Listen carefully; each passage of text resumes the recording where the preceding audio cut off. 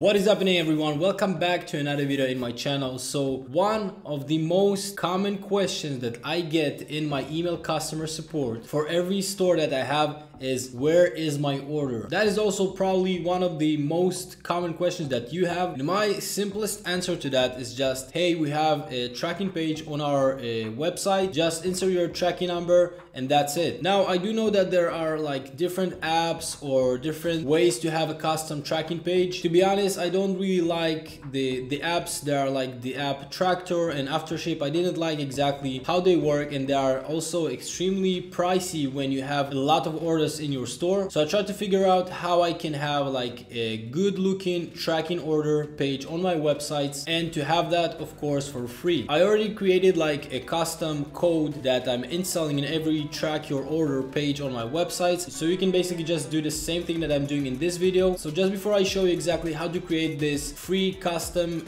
track your order page, make sure to subscribe to the channel and hit that bell notification so you will not miss out any future content. As well as make sure to check out my Instagram where I post pretty much daily. And last but not least, if you want to download a full case study for 100% for free of my first winning Shopify store, check out the second link in the description below. So with that being said, let's dive straight into it. Alright, so the first thing that we need to do is to go over here to online store. Now you want to click on pages, and over here you want to add a page. This is going to be our track your order page. Now let's write over here, track your order. Now what you need to do is I'm going to have this HTML code in the link in the description. Just download it. So I'm going to grab the code over here, and I'm going to copy that, and then I'm going to over here to click on show HTML, and then I'm going to simply paste that and show editor, and boom, there you have it. Now over here you can just change it to your store name. I just added like this small text for the customers. You can delete it if you want, and after that you only need to do just to click